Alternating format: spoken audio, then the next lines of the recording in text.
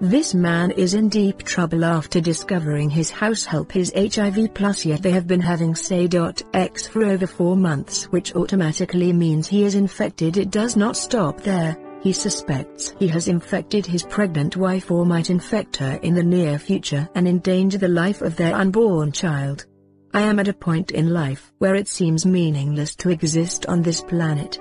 I just discovered that my house help is HIV+, yet I have been having Say.X with her for the past 4 months or so without any form of protection. What started like a joke has now pushed me to the edge, and I believe either my wife is infected or will soon be infected with the virus. Although I have not taken tests to confirm if I already contracted, I recently bumped into my 18-year-old house help taking some strange tablets in our kitchen, and when I confronted her, she said SH was on antiretroviral medication.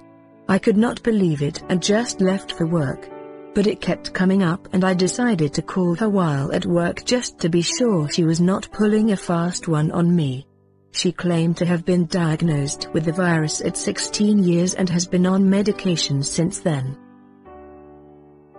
I was livid. I asked her why she never bothered to let me know so I could at least exercise caution, but she said it was difficult to get there since she was sexually starved when I initiated this dangerous affair. I know you may call me stupid for having an affair with my house help in the first place, but that is water under the bridge. It has happened and I am here, with a pregnant wife expecting our firstborn, and I am not sure they are safe. I can no longer comfortably have Say.X with my wife, and if I start using protection on her now, what excuse or reason shall I give?